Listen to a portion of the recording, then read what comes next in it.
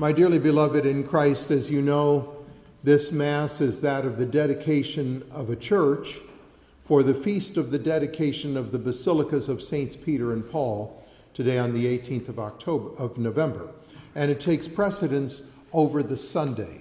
Now, there are what we call the four major basilicas in Rome. There is the Basilica of St. John Lateran, which is considered the cathedral of Rome, and is commemorated on a special feast day on November the 9th, 9 days ago.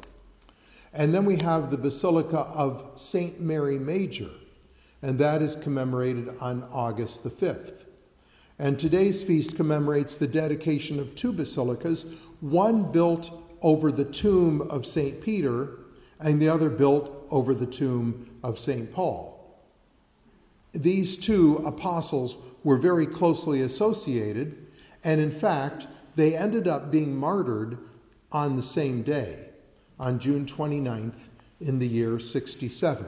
St. Peter, as you know, crucified upside down because he said he was unworthy to die in the same manner as our Lord, right side up. And St. Paul was beheaded, being a Roman citizen. Constantine, after the church was granted her liberty to build churches and to function publicly without fear of being persecuted and the Christians put to death, Constantine, the emperor, himself had a basilica, a church, built over the tomb of St. Peter on the Vatican Hill, and also over the tomb of St. Paul outside the walls of Rome. Later on, these two basilicas needed to be rebuilt. And you know that St. Peter's Basilica is really the grandest church in all the world. A magnificent church, the dome being designed by Michelangelo, the famous Bernini columns, etc. And it is absolutely massive and indeed fitting to be a church over the spot where St. Peter, the Prince of the Apostles, is buried. So we celebrate the dedication of these churches, and the feast or the Mass for the dedication of a church reminds us of the dignity of a church. Because in a Catholic church, properly decorated and blessed, our Lord is present in the tabernacle. It is his house. And we remember the time that our Lord went into Jerusalem and was very angry because he found people who were buying and selling things in the temple. And he drove them out of the temple. And he said, "My Father's house is a house of prayer, but you have made it a den of thieves." So this incident shows us our Lord's righteous zeal for the defense, protection of his Father's house, and his anger against those who desecrated the house of God. But that was the temple. And remember that the temple did not have the presence of our Lord in the Blessed Sacrament. Our churches, even the smallest chapel, the humblest church, is truly the house of God.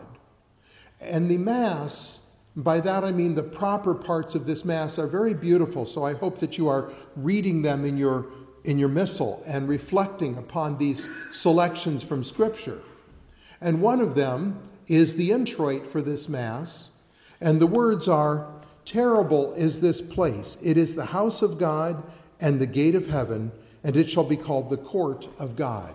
Those words are taken from the book of Genesis, and they are words said by Jacob after he was given the vision of a ladder going up to heaven with angels of God going up and down this ladder, bringing down God's graces to men and ministering to men, and then going back to God. And he was struck by this vision.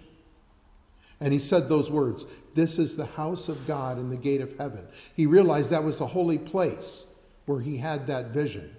Also, we read in the Old Testament about the dedication of the temple.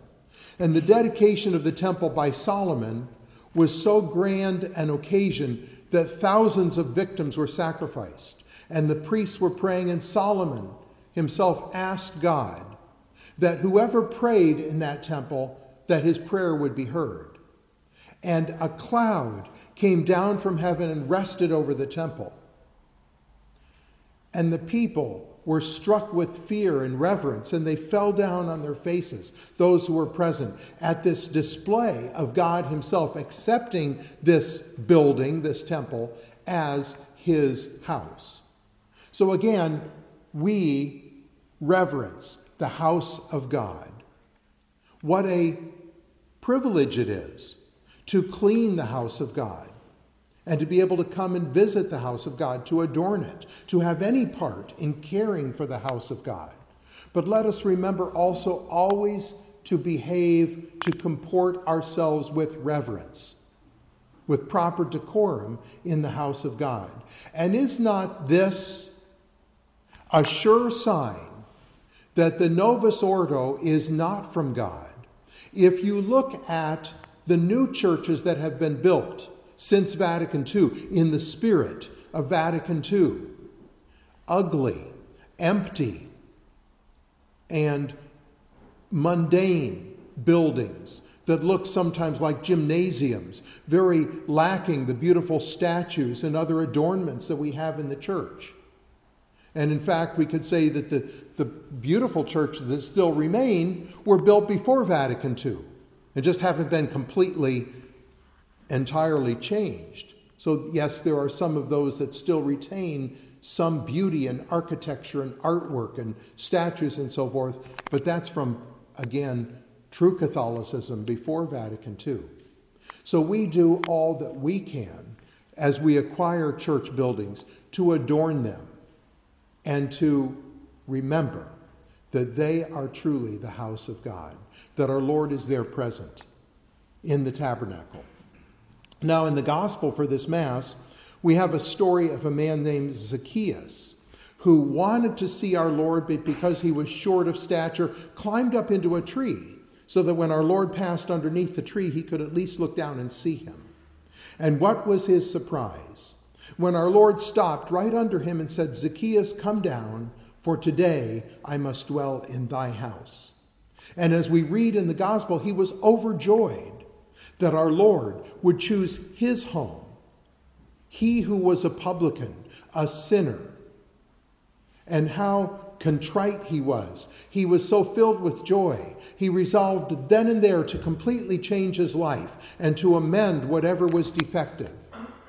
But our Lord dwelt in the home of Zacchaeus just for one night. But he dwells within our hearts, within us, every time we receive him in Holy Communion.